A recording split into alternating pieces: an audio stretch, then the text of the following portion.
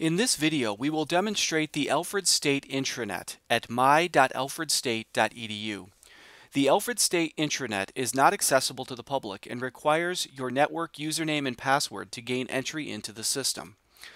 We'll start in a web browser. I'm currently at my.alfredstate.edu. I've already filled in my username, so I just need to supply my password.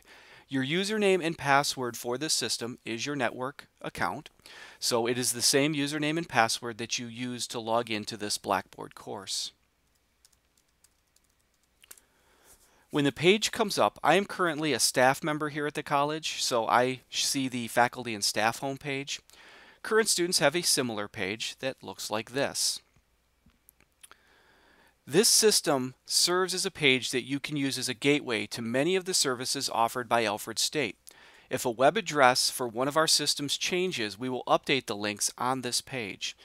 So across the top, some very useful links for webmail. So if you want to go to student webmail, banner web, a link to Blackboard, a link to our master calendar of events on campus, a link to MapWorks, a link to Pioneer Link. Over here on the right is the system status. If any of our major systems is encountering issues, we will update it here, and you would see that maybe banner web or email was down. It would be noted here with a red button with the name of the system that is down.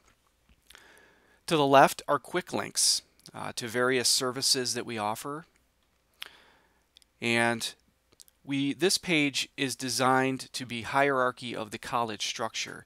So individual departments such as enrollment management's departments are listed underneath here. So if I wanted the records office, I would go to enrollment management and click the records office.